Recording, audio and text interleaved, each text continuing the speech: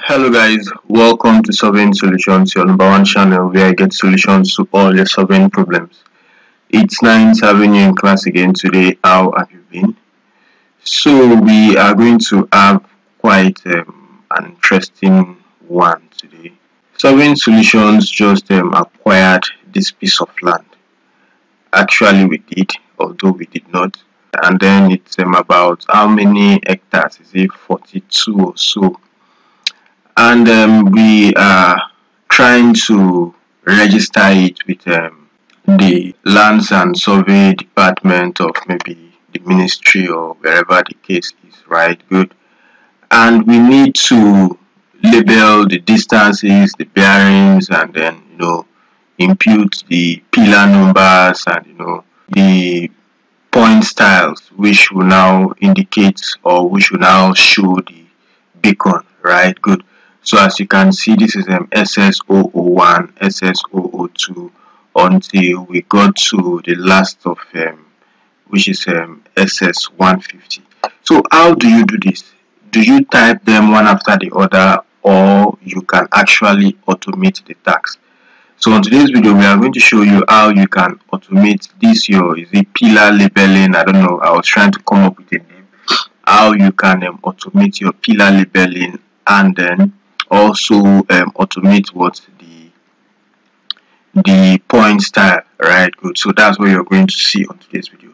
So we are going to undo what we have done, and then we are going to start from the beginning. So thanks for coming to class. If you're coming to the channel for the first time, you can encourage us by subscribing, and if you're a returning viewer, thanks for always checking up on us. All right, so we can start by plotting the coordinates. So these are the coordinates. We've actually sorted them. Just Control C. Then we come down to the polyline, right? Good. Then we paste all the coordinates there. So we can see that our shape is being plotted. So to close it, we just use the command CL, right? Good. So the polygon is closed. Let's change the color to something like red. Good. That's the first thing. The next thing is that we want to label them according to maybe the pillar numbers that have been given to us from the ministry, right? Good.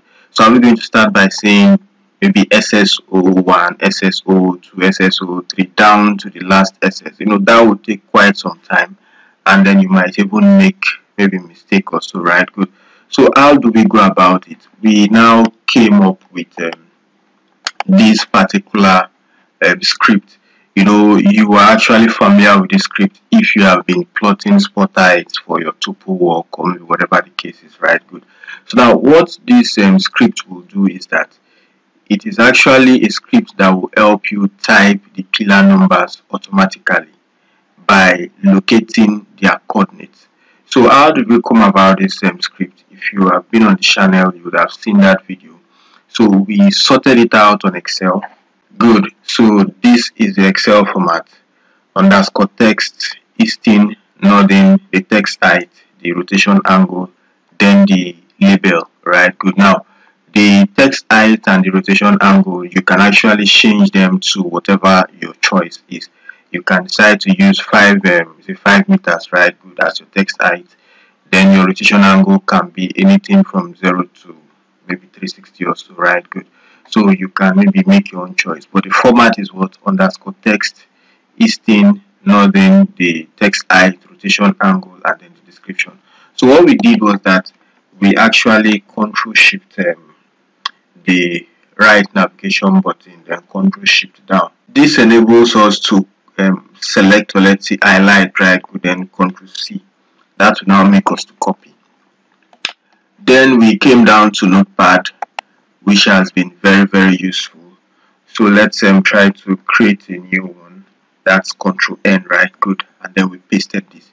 So how do we sort it? We want it to be as underscore text space easting comma northern space the text height space rotation angle space the label, right? Good. So for us to do that, we just have to do it on the video. However, there is a video where we've actually done it. So you copy this underscore text up to this space. Now this space here is not the space that is needed for the script. It's actually bigger, or let's say it's longer. So we come down to find and replace command on Notepad. Yeah, it's actually on other word processing packages. So find and replace, we are trying to find what we have copied, and then we are going to replace it with something else. So I had to paste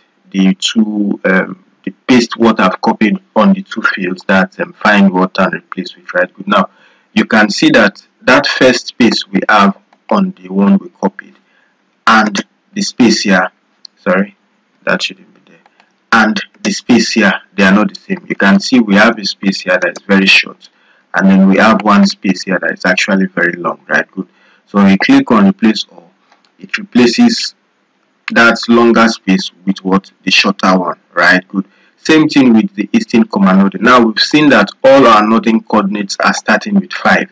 So if we copy from this 5 down to the beginning of the space, that's Ctrl C, we come down here, then we paste what we've copied. We do the same thing here, highlight and then paste what we've copied. Remember that what we want before our noding coordinate is a comma. Right, good. So we now replace that space with a comma, then we replace all.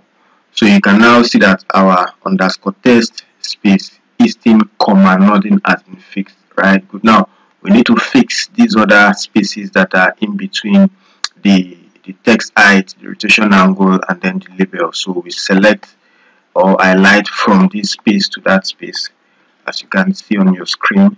Then we come down to this field again, we paste it there. We also come down to this field and then we paste it there. Remember, the space we have is longer, so we delete that and use the shorter space. We come down to this other space, delete, use the shorter one. That's by using your space bar on the keyboard. Right, good. We delete this and then we use the shorter one. So we are going to replace what we've copied with, we are going to replace what we've typed with what we've copied. Right, good. So just replace all. So we have our script like this. So this script is actually what you've seen somewhere around, I think we have to save it again, what you've seen earlier. Right, good. So for us to use it, we are going to save it as what, a script file, so that we can run it on AutoCAD. So file and then save as. Good. So we are working on a folder called pillar labeling. So let's say this is sss.scr. Now that is the file format because it's a script file. Right, good. sss.scr. So we just click on save. So upon formatting our text like this, we can now come back to AutoCAD and then run that script. So for us to run that script, we type what, scr as a command and enter. Good. So we can now select the script file that we have saved earlier. So we can use either of them because they are actually the same, but let's use the one we saved on the video. So we select that script file and then we click on open. Good. I think we are done. So when you zoom in, you can see those pillar, is it the pillar numbers? Right, good. So with these pillar numbers on your plan, you can just make 1 or 2 modifications and you are good to go, compared to you typing them one after the other. But this is not the end.